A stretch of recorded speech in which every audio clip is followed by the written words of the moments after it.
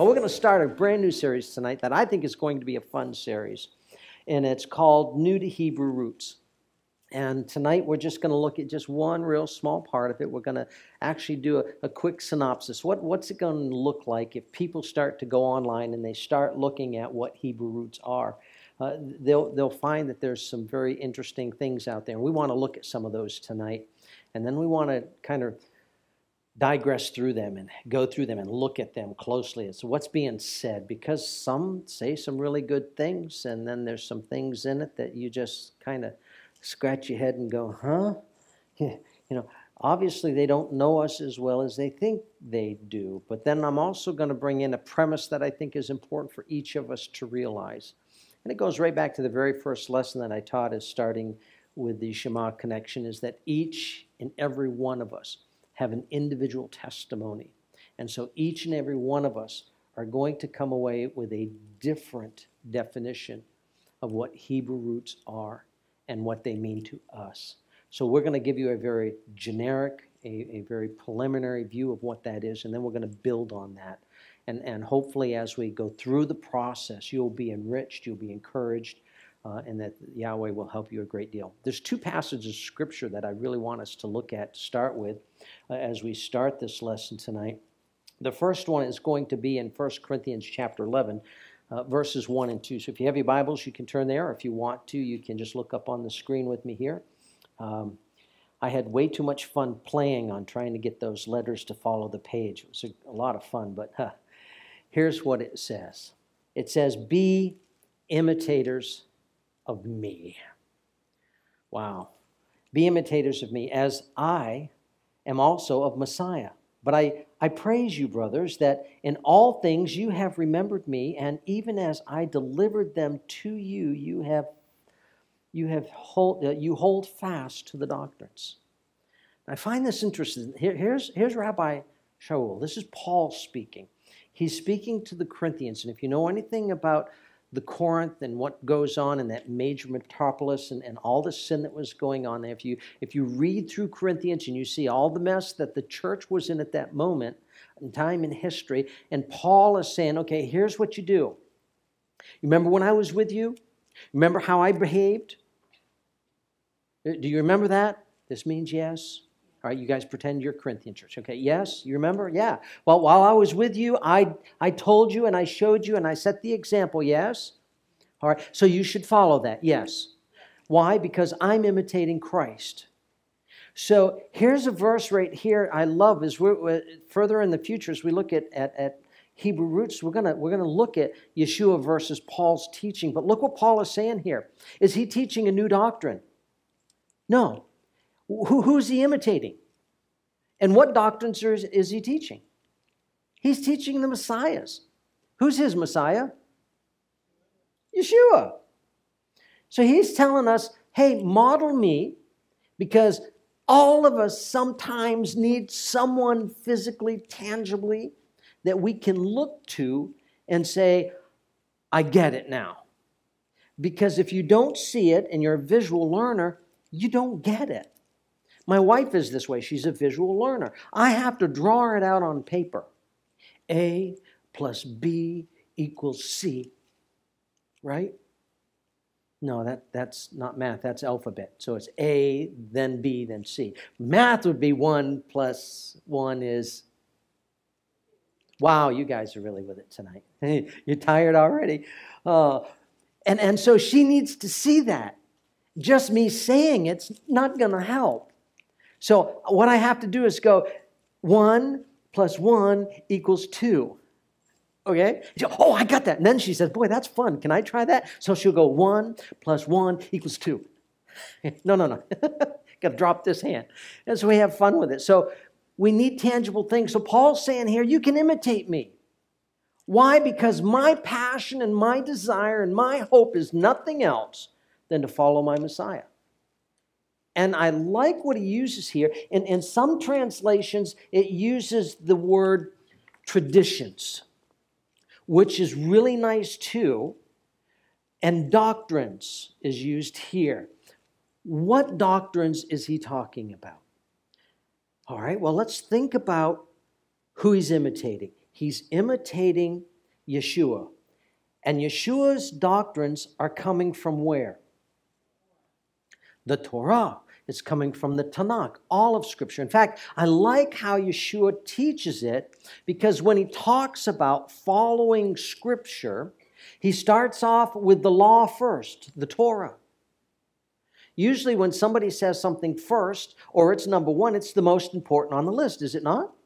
So he starts out and says the Torah, which for us is the foundational Scriptures, because almost everything can go back and relate to the Torah. Even the prophet Isaiah says, you want to know the ending? Go back to the beginning. Well, where's the beginning? Matthew?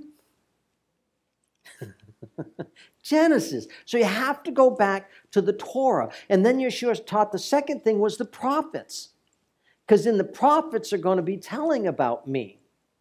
So not only do you have the Torah telling us about Yeshua and who he is as Messiah, but you also now have the prophets that are telling about who Yeshua is, so you can identify him and know that you've got the right one. And then he talks about the writings, the Psalms, the Proverbs, those things that help us in our life, that just have little tidbits that encourages us and lifts us up, and also points very much to the Messiah. Look at Psalm 119, how much it talks about the Torah and how beautiful the word is, that it is a light unto our path, and that it illuminates the way that we're supposed to go. Did you get that? It shows us how to live. The light that lights the way gives us the instructions so we can follow it. So it's really kind of cool. So 1 Corinthians chapter 11, 1 and 2. Be imitators of Messiah. And then the second passage that we want to use here is Philippians 2 and verse 5. It says, for let this mind be in you, which was also in Messiah Yeshua. Let this mind be in you, which was also in Yeshua Messiah. So as Paul is talking to the Corinthians, he is now talking to the Philippians, saying the exact same message. But a lot of times we will quote this and we'll go, well, what is it we're supposed to be showing? Well, let me share with you from the Hallelujah Scriptures, Philippians 2, starting in verse 1. It says, if then there is any encouragement in Messiah. So Messiah is going to be encouraging to us. If any comfort of love, the comfort of love that Messiah is showing us.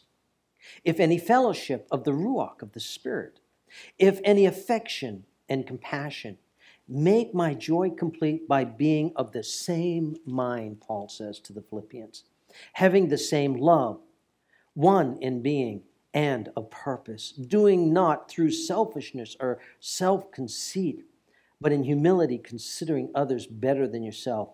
Each one should look out not only for his own interests, but also for the interest of others. For let this mind, he defined it. We just looked at it. What does Messiah look like? That's the mind you're supposed to be putting on. And so as we look at what it means in Hebrew roots, these are the verses that I'm going to build on, because really this is the premise of everything in our lives. Folks, we at Seed of Abraham have a creed that we go by. I hate to call it a creed because it's not really a creed, but we do have basic instructions, and we do have a little booklet with questions and answers in it that's going to give you some understanding about some of the basic questions, and it answers it basically and quickly, so you'll be able to understand what we think and believe on the surface very quickly. But understand that it goes much deeper than just these few pages can do, and some, 15, 18 questions that we answer in here.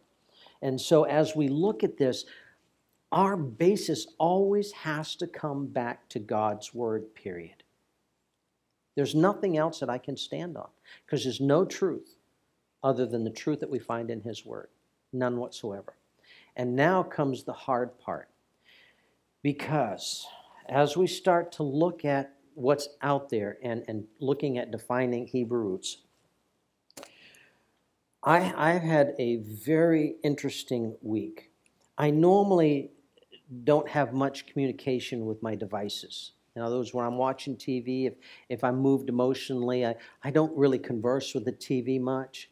When I'm at my computer, I don't really talk to it very much. But this week,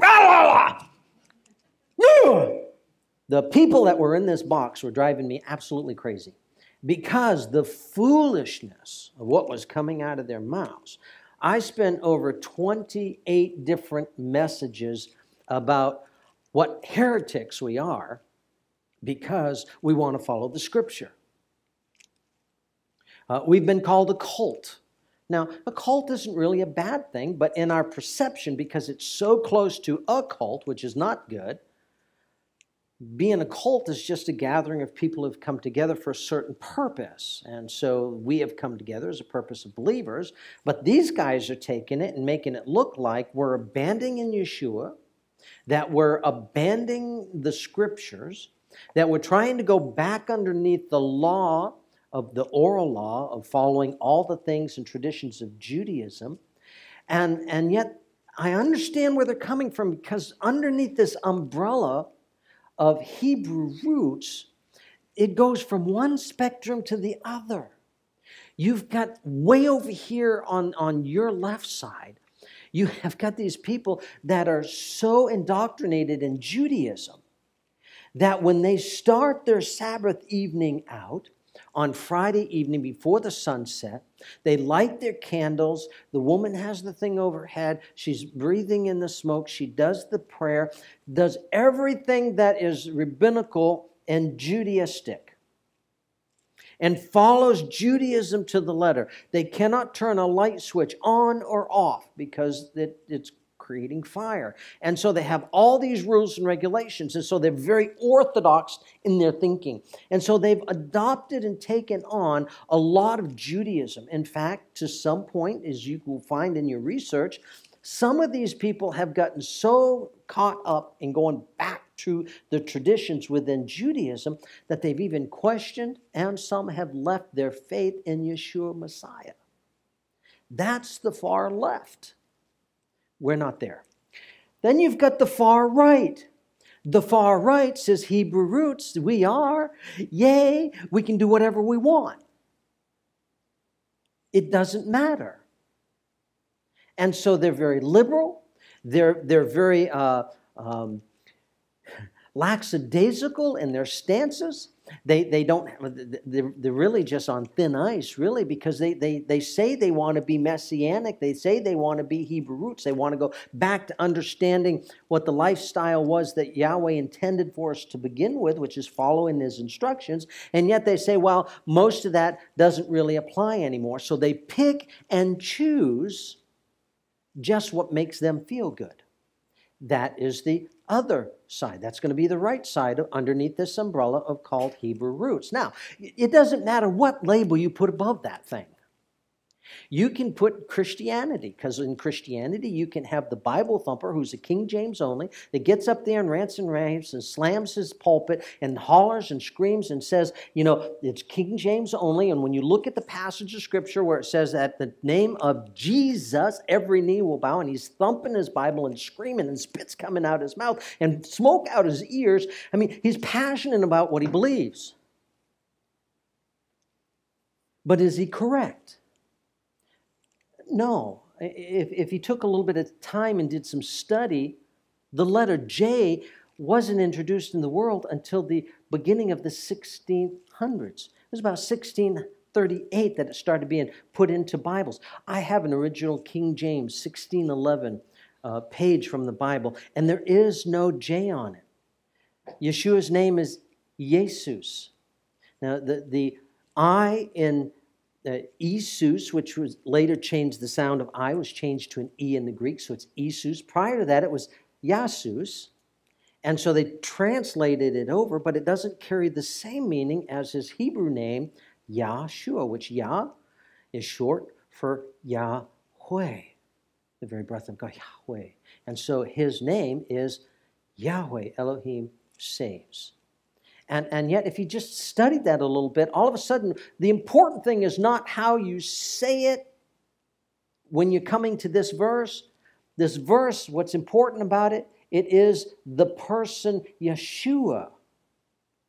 that you will bow to, that he is divinity, he is God. And so to get on a rant and rave about it, those of us that have studied and have gone on and gotten later degrees in our lives from masters and forward, when we see someone like this who starts ranting and raving and understand they haven't even scholastically looked at this properly, where'd the chair go? There it is. Weebles wobble, they don't fall over. We get a little frustrated because you shouldn't just get up and mouth off without doing a little bit of research. It's so important. But underneath that same umbrella, where you have this conservative, ecumenical, Baptist, King James only, and he's dyed in the wool, he's raised that way, and then you go over here, and then you've got the Episcopalian church that falls underneath Christianity, who just absolutely adores the fact that the Supreme Court of the United States, overrid God's view of marriage. As if we can do that. Well, evidently it's okay because the Catholic Church decided that they could change change Sabbath, the day of rest, from Saturday to Sunday and make it worship instead of rest. So you don't need a rest day anymore. You just need to come and worship on Sunday. We'll do away with that Sabbath thing. It's just not needed. So you can do whatever you want. Now, just because they did that, does that make it right? No, there's nowhere in Scripture where anything has changed. Concerning the Sabbath, it is still the seventh day. Friday sunset, Saturday sunset. It is a day of rest, and it is his appointed time, not ours. He governed it. He set it in place. It is his. We are to observe it. End of story. It should be that simple. And yet, because of our own pride, our own desire to do what we want to do so that we can have 7 days to do whatever it is that we want to do, we choose to ignore his word completely. And unfortunately, the church has bought into that as well. So as we look at both spectrums, what we see in the whole thing is we see the good, the bad, and the ugly. And, when we read Scripture, we have to understand this is not one of those situations where you're hot or cold, I'll spew you out. So if you're not way over here, ultra-conservative and Bible-thumping, then you're not really in. Or if you're way over here, very liberal. That's not the premise of the good, bad, and evil. It's simply this. What is truth? And that's it. There is no scale other than right and wrong. This is what God said, period. Whether you like it or not, James, I'm sorry. God's truth is God's truth. And whether I like it or not is irrelevant. Who am I to question the creator of the universe? He knows how many hairs I have on my head. Do you? Know how many on your head, not mine. I counted yours the other day. No, we don't. So we have to remember who we are and our place, and sometimes that's tough. But let's look at what the world thinks when they think about Hebrew roots, and people start to look. So they like to go to the Wikipedia, which is the free online encyclopedia that you can look stuff up. Here's what it says. Hebrew roots is a contemporary Christian religious movement that advocates the return and adherence to the first century walk of faith and obedience to the Torah by Jesus, known as Yeshua HaMashiach, the Hebrew name for Jesus the Messiah. I like that. That's who I am, kind of in a nutshell. They got that right, but they didn't stop. By seeking a better understanding of the culture, history, and now here's where we start getting stuff. Religio-political backdrop of the era which led to the core differences with both the Jewish and later the Christian communities. And there's pretty much, I can follow most all of that, but some of it is out of the realms of which I don't want to go. And of course, that has to do with the political backdrop about it. What is interesting here, though, is they do have it nailed when they say this, that it is the difference between both the Jewish at that time and continue today, but then it was later on. It wasn't immediate. It was later on that the Christian communities that they differed with. Why? Because the church as we know it today evolved around 350 A.D. The ecclesia, the assembly, the way that followed Yeshua HaMashiach continued to meet in the synagogues with their Jewish brothers and learn the teachings of Moshe, it tells us in Acts chapter 15. So that both Jew and Gentile were to learn the teachings of Moshe. Now, what is the teaching of Moshe? Now, unfortunately, a lot of research I did, they are equating the Mosaic covenant with the entire Old Testament, which you can't do. There is a lot of differences between the law, between the prophets, and the writings. And even within the law, when you start to understand Paul's teaching, Paul teaches there are at least 16 different ways to divide the Torah. Peter talks about 3 ways. So there's ways of looking at the Torah that we have to make sure that we understand explicitly what's being said and keep it in context. And so to just blatantly use one big blanket to make it all fit doesn't necessarily work. Now, the religio-political had to do with what was going on during the very first century when Yeshua was here. See, the Jewish people at this particular point in time in history were really frustrated with where they were in the world. They wanted their Messiah to come. They were looking for a Messiah. And they read the Tanakh, they read the Old Testament so that they would know who the Messiah was and what they were looking for. And unfortunately, they were looking for a man that was going to come and sit on the throne of David, where he would rule and reign and set up a political kingdom and put these Romans in their place because they did not like being underneath the rulership of the Roman government. And so that's the big religious political thing that was going on during Yeshua's time. So many people that saw Yeshua were thinking, hey, yeah, if he's the Messiah, then that's what he's going to do. He's going to drive Herod out. He's going to be on the throne. He's going to get the Romans in place, because if he is the Messiah and he's going to do what he said he's going to do, the rest of the world is going to be bowing to him. And that's what they were looking for. Now, they got it right, but they missed some time. The timing's off. They didn't realize that Isaiah 53 had to be fulfilled first, that the Messiah had to come as Ben Yosef. He had to come like Joseph as a suffering servant first. That the coming of the Messiah did so much more than just the political regime that they wanted started up. There was the spiritual part of it as well. Because what happened in the garden? See, again, we can go back to the beginning. What happened in the garden to Adam and Eve? Was it just a spiritual thing that affected them? Or was it spiritual and physical? It was both, was it not? So Messiah, his coming, there's so many things in Scripture that his coming was dealing with. He was dealing with the sacrifices in Genesis chapter 12 and chapter 15. Chapter 15, a death penalty had to be paid. It had to be had to be the one who died. He did that. He came to be the one to be able to buy back or to bring back the bride, the northern part of Israel that had been divorced from him. And so the only way that could happen, when we say our covenant, when Tina and I gave our covenants, one of the lines that we said in our covenant was, till death do us part. She's threatened to kill me many times.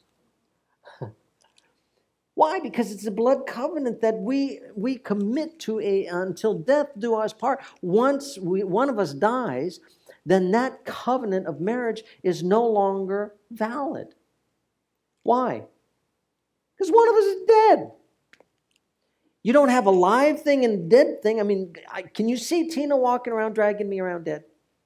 I mean, she does that when she takes me to the store now, but that's a whole different story. No, it just doesn't make sense, does it? So Yeshua had to die to pay the penalty, but like the song we sang this evening, he didn't stay dead. He rose and he is alive so that now he could bring back.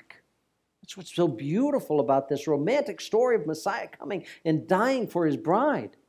So he could win her back and woo her back, and she comes back to him. When you read Scripture and see how the whole house of Israel comes back together, that's the new covenant. When the new covenant comes together, when you have the house of Israel and the house of Judah coming together, and the Torah that everybody says done away with is going to be on their hearts. And I beg to differ with people who say, well, the Torah is written on our hearts now. I only have one question to ask. Have you ever sinned? And if you say yes, you're correct. Is it because you didn't know right from wrong? No. But does that mean the Torah is written on your heart? Not necessarily, because you can't quote me the Torah, can you?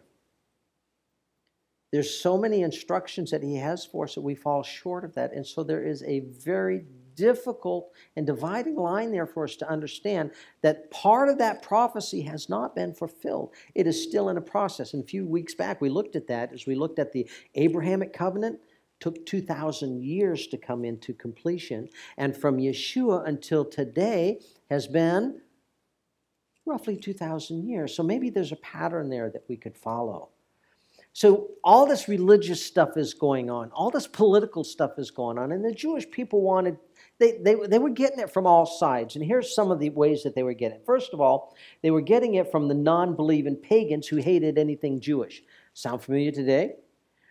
I was looking at a map of the region of the Mideast there, and you've got little teeny Israel there, which is just a small land mass.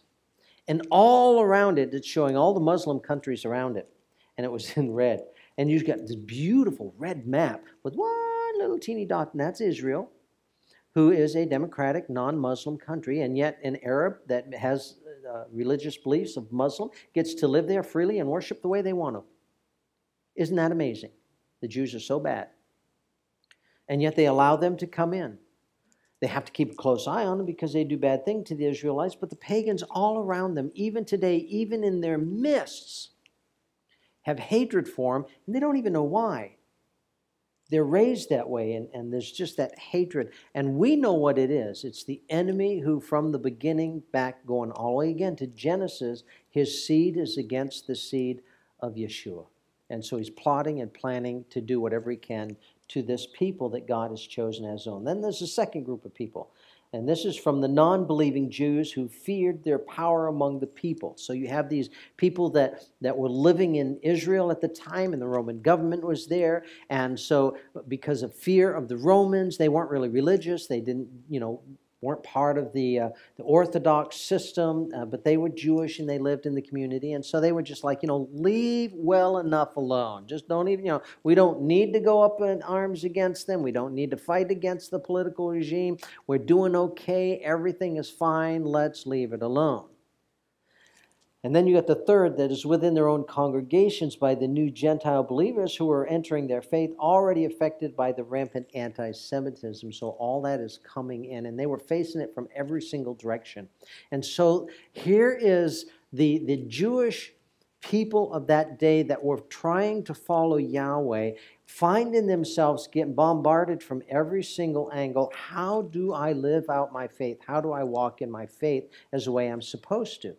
And so they were struggling with this, and this is all the things in the upheaval that was going on. Because during this time, you've got to remember that the religious systems, plural, within Judaism, which Judaism wasn't a religion at that point, but in the temple area, you had the Pharisees, you had the Sadducees, and you had several other political religious groups in there that were all vying for power so that they could be the elite. And so they came up with all these extra rules and regulations. One of them is, lighting the candles before Shabbat, washing your hands ceremoniously 3 times this way, 3 times this way, wiping them and doing a certain ritual before you eat. And then they said, well, that is Scripture.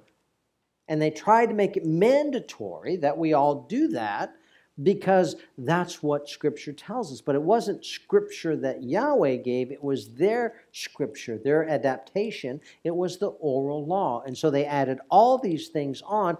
So when Yeshua comes and he says, hey, time out. I don't recognize any of that. I only recognize my Father's word. The only thing that I live by is the Torah that's written within these pages. This is the only thing that I've come to do, the will of my Father. The will of my Father is right here in these pages, not the Talmud, not the Mishnah, not all the commentaries that you might have out there. It's right here. This is what our Messiah followed. And so in Hebrew roots, those of us that are desiring to come back to the Word embrace the idea of Hebrew roots for several different reasons, and we'll look at that at another lesson. But most of all, this is a Jewish book for a Jewish people. Now, and even that's wrong terminology. This is a Hebrew book. Let me correct myself, because I was wrong. It's not Jewish. Jewish has to do with the tribe of Judah. Hebrew means called out ones. Hebrew, the Hebrew word of Scripture, written by Hebrew men, so that we are the called out ones. And we are grafted into this people who have been called out. So we are part of the spiritual Israel. And we talk about that also in this booklet here. When we become believers and followers of Messiah to be his disciple, we're not Jews. I don't instantaneously, when I started following Messiah, my blood changed from French Lambert to Jewish blood in my veins. It didn't happen. I'm still red like yours. My ethnicity goes all the way back to King Henry IV in France, and that's my heritage. And what can I say? I'm French. Good blood. Yeah, yeah. So that didn't change, but what did change is my core beliefs, but my desire to follow Yahweh became so intense on just following him that I gave up everything. I gave up my heritage that was mine, and I took on his heritage. I'm part of his house. I'm under his covering. I came into his tent. And so now, being in his house, under his authority, do I follow my own rules anymore? I shouldn't. I should be following his. So that's the premise of where we come from. When we talk about being in Messiah or following Yeshua HaMashiach, that he is our master, our Savior, and we are his disciples, someone who's coming alongside to learn from him. Well, then we look at the history that's behind it, as far as what's been happening with Hebrews in the 20th century. Well, back in 1916, to a very limited degree, there was a group of people that have kind of come together and have been called the Messianic Judaism. And so they started their own organization, and these people came together, and so they started a Messianic Judaism. So what this is, again, that one that's on the far left that believes in Yeshua being the Messiah, but they want to practice Judaism because they feel like the two are synonymously one. And then in 1937, you see the sacred name movement that came up and started. And probably some of you have heard that. If you go on the internet, you can find several speakers that are talking about this. And they're one of these that, boy, depending on who you're listening to, if you just very minutely come off the wrong way with the sacred name, man, you're X'd. You're a pagan, you're a heathen, and you're out. And they don't exhibit the same things that we just learned in Philippians chapter 2, where we're supposed to have the mind of Yeshua. So we need to teach them why the name of Yeshua is important, why the name of Yahweh is important, because in them is life. And the power is in the name, not in abbreviations or anything else. And then in the 1930s, you have the Worldwide Church of God, where Armstrong had developed a church that went back to the Hebrew roots, if you will, and they incorporated the Old Testament feast, and they looked at the Sabbath. And then after he died, it's amazing that the elders of the church decided that they wanted to be more in the Christian realm, and so they changed a lot of things, and there was a lot of breakoffs and separations. In fact, Brad Scott comes out from the Worldwide Church of God, and if you've ever listened to Brad Scott and his teaching, he's one of these that, man, he's got some great teaching as far as getting us to go back to the purest form of the Hebrew words and understanding what they mean, because in the purest words, it's like going to a river and following that river all the way back up the mountain and finding the fresh springs where it comes out, so that when the rain fills these springs and they come out and the earth has filtered out all the yuck that could be in the water, and you have the purest form of water. It has all the nutrients and minerals and everything that you want in it that is refreshing and good for your body.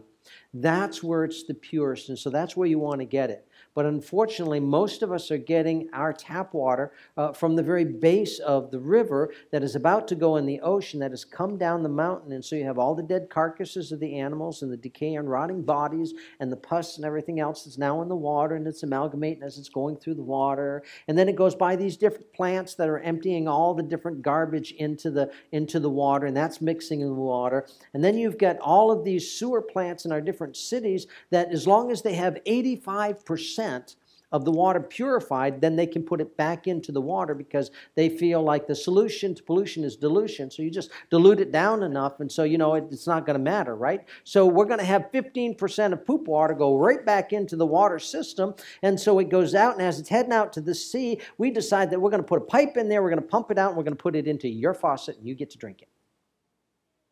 Yummy. Which would you rather have, that faucet water, or would you like to climb up the top of the mountain and get the fresh, clean, pure?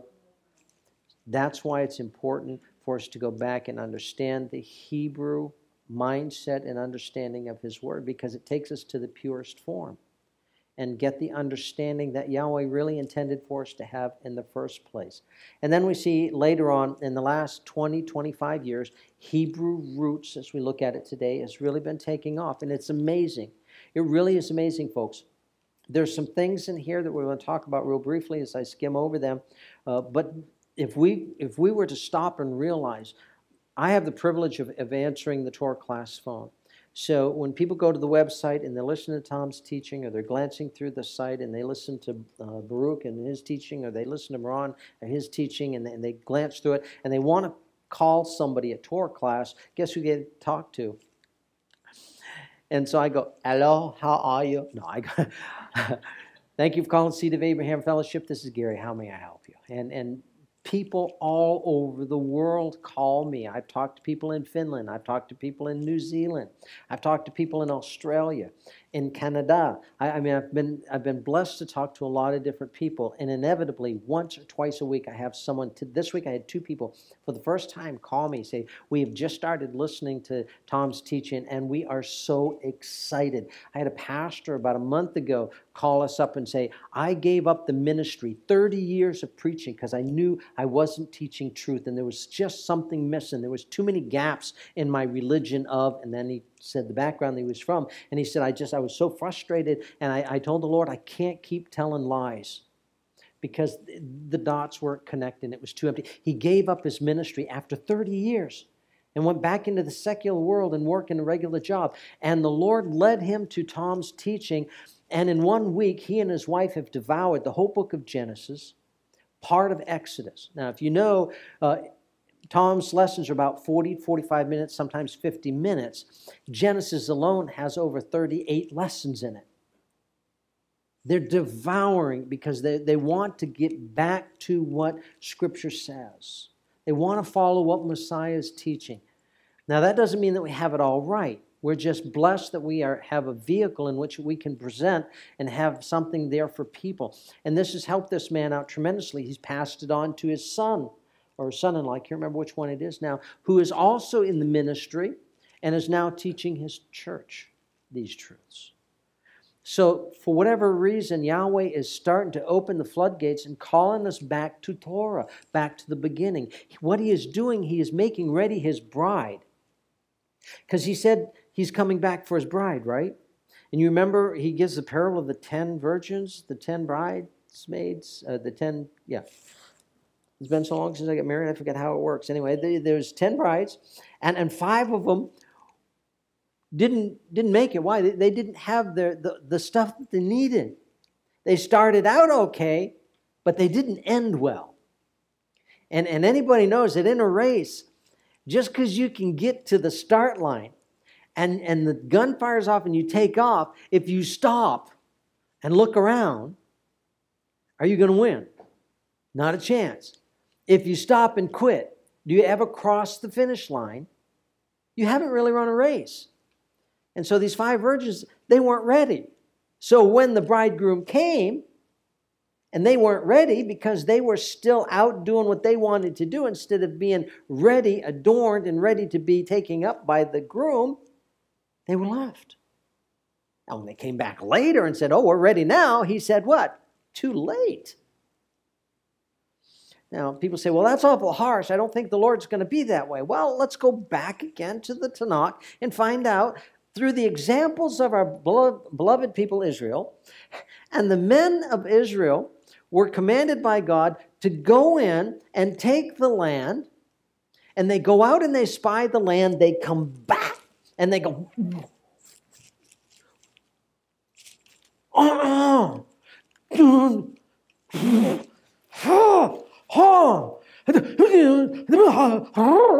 big. We're grasshoppers. We're little. They will squash us. We ain't doing it. So 10 of the 12 spies throw in the towel. They quit. They stop running the race. They say, we can't do it. So Yahweh says, okay, because of your lack of faith and trust in me, 40 years in the wilderness. Well, no, wait a minute, God. I don't like this deal. I think I'm going to change it. So I guess we're ready now. So they get together. They get a group of them. They go over the mountain. They decide to fight.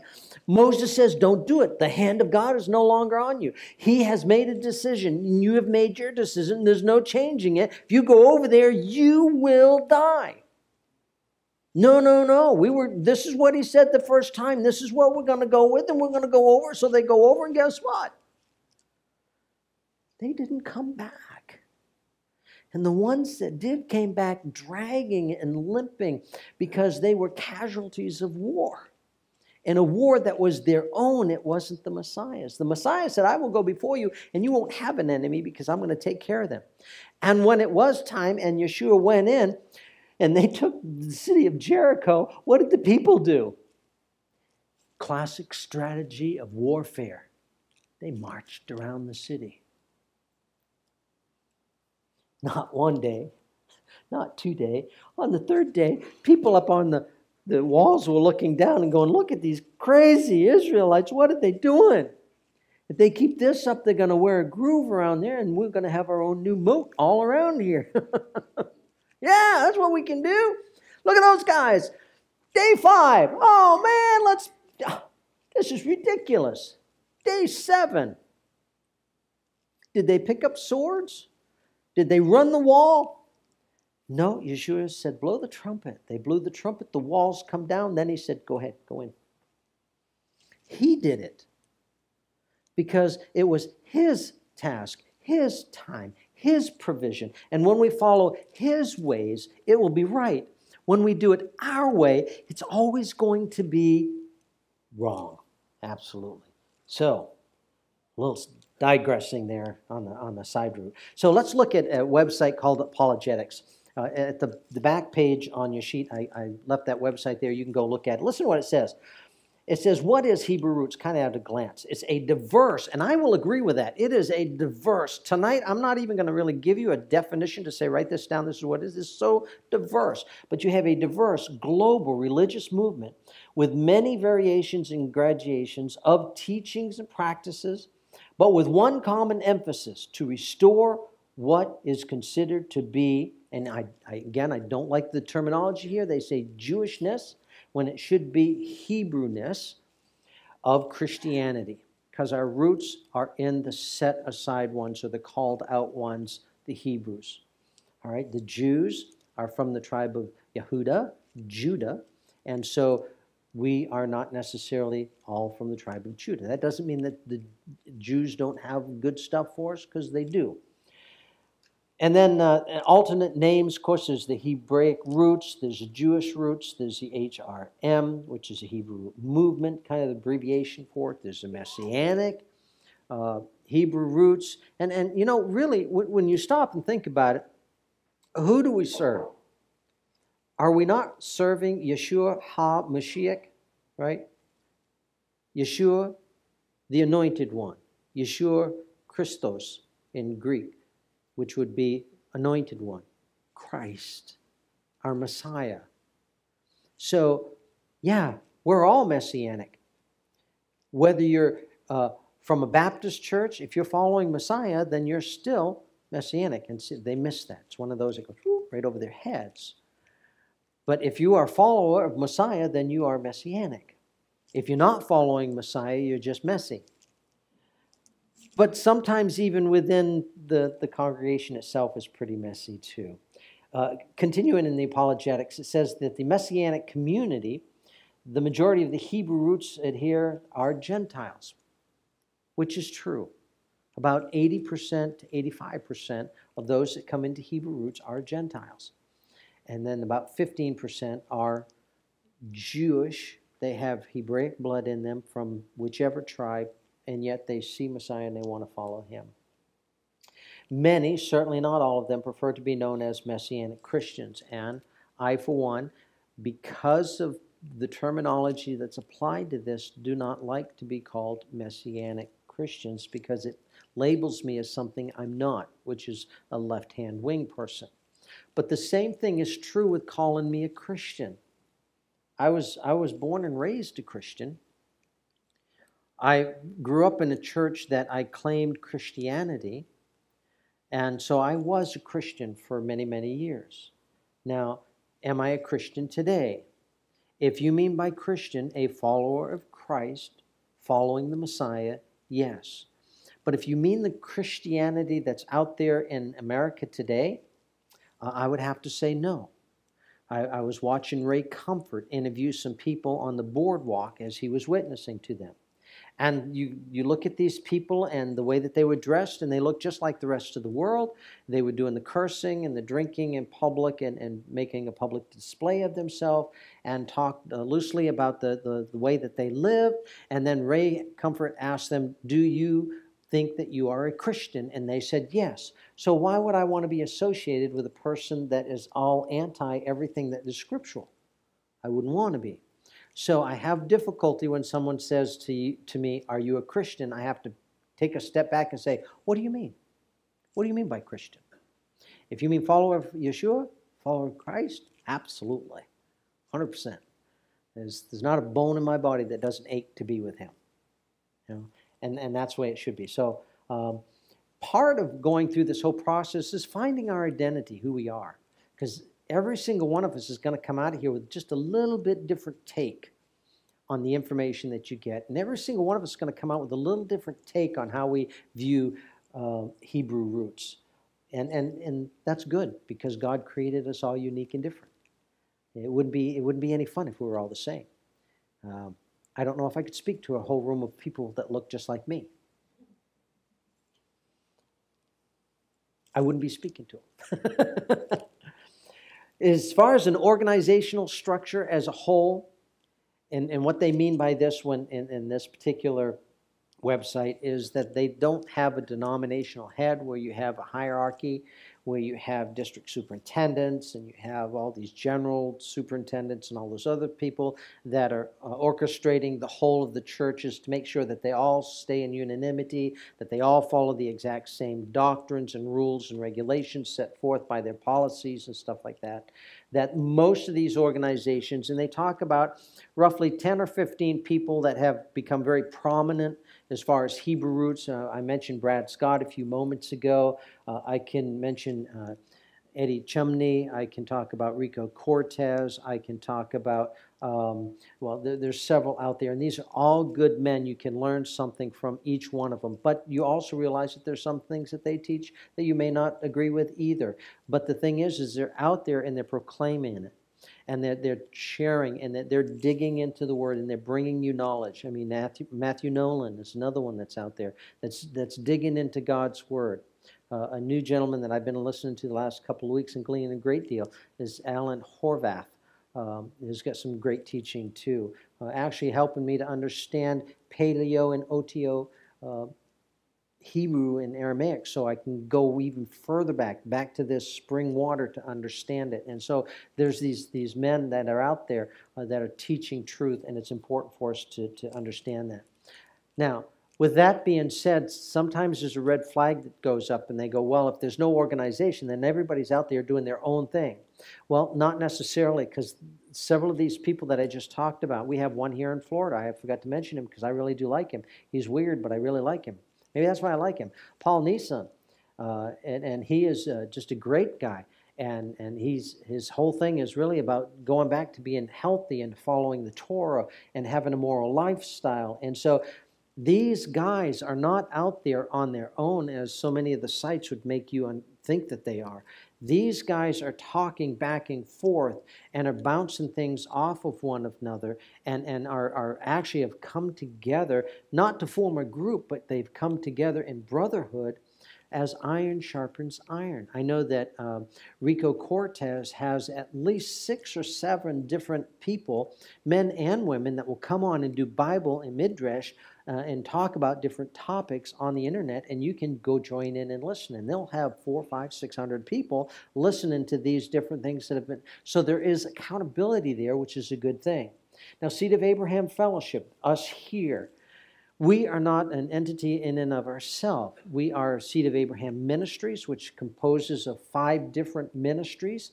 We have one head leader that God has chosen to start this whole thing. That's Tom Bradford. Tom is the senior guy over everything, not because he's the oldest guy, but God has chosen him to be the one to start it, and through him has started this work. But Tom is not without a board of accountability. There are, how many of you guys? 5 of you? There's 5 guys on the board that things go to, and they don't always agree. They'll go around the room and there'll be 5 different opinions and 5 different answers and 5 different things that will come up, and they will talk about it. And sometimes they walk out of the room and not always agree at the end, but they always walk out in prayer and ask to be in unison with the Father, to follow what the Father wants. And I pray that we continue to do that, because that's important. If we don't, we're in trouble. And so we just need to pray for our leaders, that God will give them wisdom to know what and how and where and why, and follow in his footsteps. Another website was gotquestions.org, and the answer as far as the Hebrew root, they said the premise of the Hebrew root movement is the belief that the church has veered far from the true teachings and the Hebrew concepts of the Bible. And that is what we do believe. We do believe that they have veered quite a ways, in fact. The movement maintains that Christianity has been indoctrinated with the culture and beliefs of Greek and Roman philosophy, and that ultimately biblical Christianity taught in the churches today has been corrupted with a pagan imitation of the New Testament Gospels. I agree. And it doesn't take much. Do you know how to do it? Somebody have a pen out there? Anybody have a pen? Throw it up to me real quick. Someone close. Just don't poke me in the eye. Well, you almost hit him. All right, there we go. All right. So this is how you can know whether or not it's good or bad, right? You take this pen and you compare it with another pen. Do they look alike? So something's wrong. One of them's right and one is wrong. You say, wait a minute, they're 2 different pens. No, go with me. All right? Pretend. You have a pen. This is a pen. This is the pen that we want to have. See, this pen is the pen that Yahweh wants us to use. This is the only pen he described in his scriptures. This is the only one he gave. He told us it's supposed to be 6.1 inches long. It's to have gold in it. It's supposed to have wood representing the stake that Yeshua died on. It's to have a red finish to it that represents the blood of Yeshua that was shed for us. And you are supposed to use this pen so that you can let the rest of the world know of the redeeming blood of Yeshua HaMashiach. And so this is the pen you're supposed to be using. And we go, it doesn't matter. I've got a pen. Does it matter? Will this pen tell the same testimony this tells? No. Now, this is a great pen if you want to talk about 2 different things. First of all, this is called thinking quick on your feet. First of all, you look at the colors blue and white representing of what? Israel. So you can talk about Israel, and you can go in all different areas. But also it speaks of glory or heaven or things of Yahweh. So this could be a whole different testimony. And it has some good things to say about it. But it's not what the Father instructed us. It might look good, it might act good, it might feel good to you, but it's not what the Father said. So if your church or your denomination or your get together does not follow this book, not church doctrine, not church polity, those are books that will help you govern your church, your organization, your fellowship. You have to have those. Those are important. You've got to know who's cleaning the toilets. You got to know how to organizationally structure things to make sure that it operates right. That's the facility. That's the business part. You've got to have those. But those are not ordained of God. This is. If your fellowship doesn't line up with this, then you're a different color pen. And it's just that simple. And so if you have in your religiosity, in your system, something that doesn't line up with this, or you maintain this principle that God is the same yesterday, today, and forever, and that's a quote in Revelation that not only Yeshua is given to Yochanan or John at that moment, but he is actually referring what the Father has given to him to give to John. So pretty important. And so Yeshua is telling John, write this down and don't seal the book. Everybody needs to know this, that Yahweh says, I am the same yesterday, today, and forever. And oh, by the way, it's also quoted in the Tanakh. So the people already knew that. So nothing of Yahweh changes. He stays the same. But we've changed the day of rest.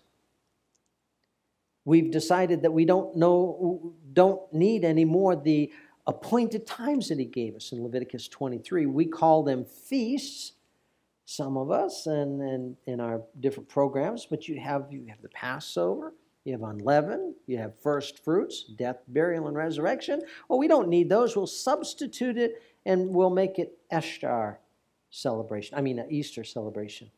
Oh, they are the same. Sorry. So we'll just substitute it for that. That's okay, right? And then, Shavuot, the coming of the Holy Spirit, the giving of the Word, breath of God that comes upon us to guide us, where he says, my yoke is easy and my burden is light. Oh, wait a minute, why did he say that? Well, that's a whole other teaching that we'll get to someday. But the whole idea of us putting a burden on our back and being yoked with the Spirit of God is so that we can work for our Messiah. Ooh, whole different teaching, pretty cool. And then you have the Feast of Trumpets, and then you've got Yom Kippur, and then you've got Sukkot, but we don't need those anymore because that's Old Testament, but yet you have violated the very principle that you're teaching, that you say that God is the same yesterday, today, forever. And if Elohim is the same, then you should be able to keep the same things, but we don't. So are we following Scriptures? And that's why when you see the statement that says that we don't agree with the philosophy, the customs, and culture that is in a lot of churches because it's not God's Word. It's something else. It's man-made. It's to make them feel good. The kids love running around getting little eggs. They like the candy. They like all the presents that they get to bow to as they bow to that tree and pull out the gifts. You know, it feels so good. And the whole time, God says, these things an abomination to me. Now, does it matter? Well, yeah, it does. You talk about the creator of the universe says this is an abomination to me. Well, God knows my heart. Certainly he does. That's why Genesis chapter 3 is because of your heart. Your heart was so corrupt that he had to kill over 9 billion people. So where'd you get that figure? Well, if you take the mathematics from after the flood and the multiplication and you look at the history and see what conspires in a 2,000-year period, and you conversely think and just go, well, if it was that way before, then it's very possibly it could be the same way. And if there's 11 billion people up in, the first 2,000 years after, I'm using a way too high figure of a number. I said 11 billion, didn't I? Yeah, I didn't mean that many. 9 billion. I'll stick with 9 billion. And they lived for as long as they did. So, now you put that back. He wiped them all out except for 8.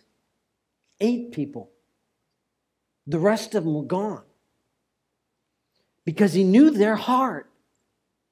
And he tells us in the Tanakh and in the writings that our hearts are wicked above all things. Even the beloved Shaul, Paul, said the things I don't want to do, I do. The things I want to do, I don't do. Oh. I can see him in that cell talking to the guards. You just don't understand. I really want to.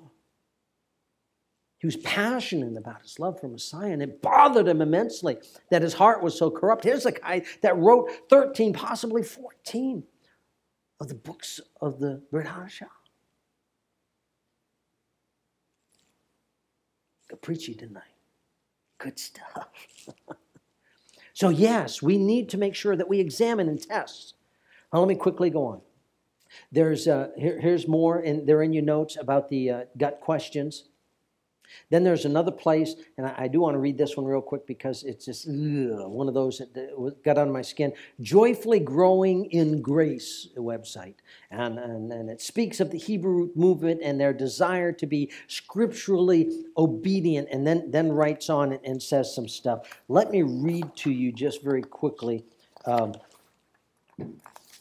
what they say in this one here. I will as soon as I find it. It's in your sheet. That's why I can't find it. Too much up here. It's too much I just wanted to say. Listen to this. So they're teaching here, and they say, speaking of Hebrew roots movement and their desire to be scripturally obedient to following the things of Scripture, they say this. It also never occurred to these folks, speaking those of us that want to obey Scripture, that God in His sovereign will chose a time when the Mediterranean world was under the rule of one state, the Roman Empire, whose engineering feats have made quick travel over long distance possible through its vast network of roads. The highly expressive Greek language was the common language for learning, and Hellenistic culture had greatly influenced much of the known world since Alexander the Great. The Greek language is highly suited for philosophical endeavors, whereas biblical Hebrew was relatively simple in comparison. I do not believe it was coincidence that God chose a time when the infrastructure, the language, the culture, and the empire allowed an easy expansion of the faith. Easy. He hung on a cross. That was easy. They drove nails in His hands. That was easy. See why I was yelling at my computer? I want to yell now. Oh! An easy expansion of faith, the widespread use of the language that allowed its forceful defense, and a rich culture that allowed it to be placed in the context of the fulfillment of all that is good within mankind. Mankind's so good. And they worked so hard to get everything ready so that when man got everything right, God could send His Son. No! When God put everything in right order, His Son came at the right time. Not because of anything that we did. I'll say it again. We have nothing. It is Him alone, period. Restricting the faith to some alleged Hebrew roots that define a faith other than whatever existed removes two of the great strengths of Christianity, and it talks about the two, and the next slide talks about that.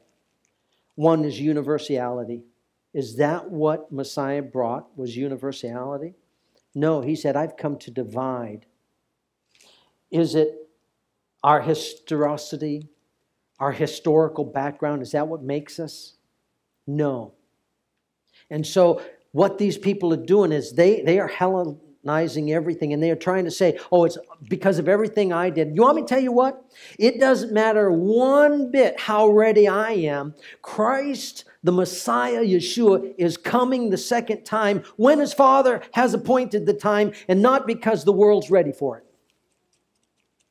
Because you know what? When he comes, the world isn't going to be ready for it. Because if we look back at Scripture, where the body, the church, if you want to call it that, was the Messianic people, were the Jews ready for the Messiah when he came the first time?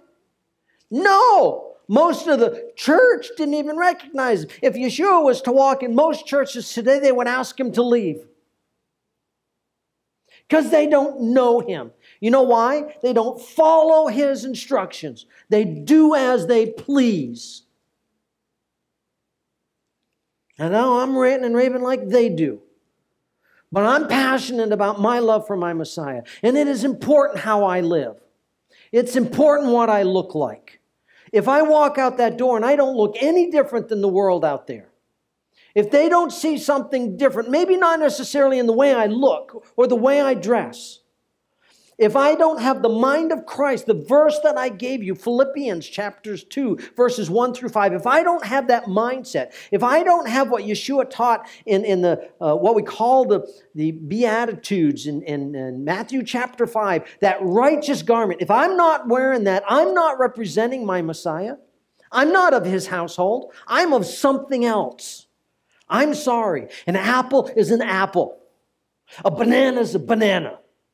A plum is a plum. And a dirt bag's a dirt bag. I don't care how nicely you dress him up. I started to say pig, but I wasn't sure if I should go. You can dress a pig up, but he's still a pig. And if I was to, I'm not going to say it because it's one of the object lessons I got in the near future with one of the lessons. But folks, understand, Hebrew roots is a title. And if you want to wear a title that represents Yeshua. Wear a title that proclaims the name of the Father. And you have to know what his name is in order to wear that name. And I hate to even have to tell you, because most people will, well, who is he? The Father is Yod-Heh-Wah-Heh. Some say Yahweh. I like to say Yahweh.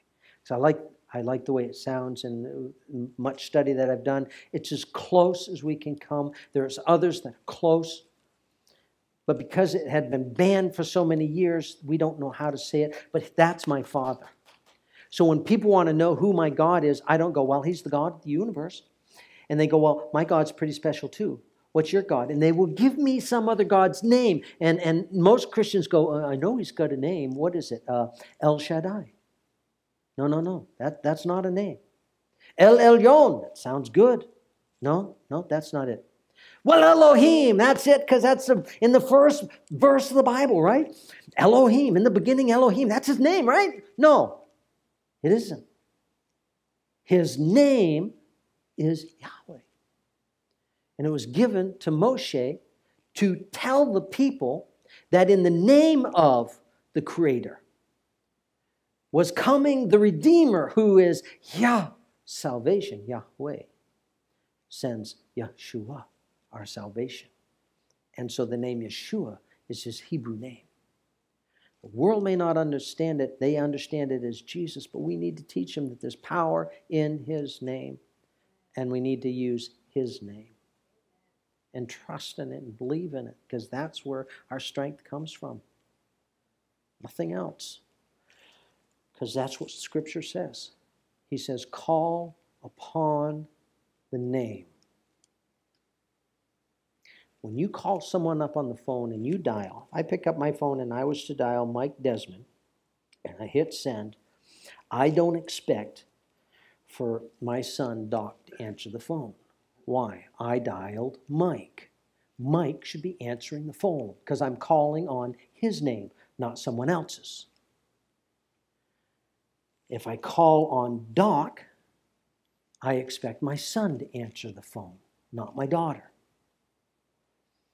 You see, when we call on the name of the Father, we need to know who our Father is. When we call on the name of our Redeemer, our Messiah, our King, who is soon coming back for his bride, are you ready? You want to make sure you have the right name of the right returning Savior. I think it's important, because that's what Scripture says. Well, so much philosophy has been mixed into religion, so much historicity to say, well, we've always done it this way, it must be right. Doesn't make it right. You have to go back to Scriptures.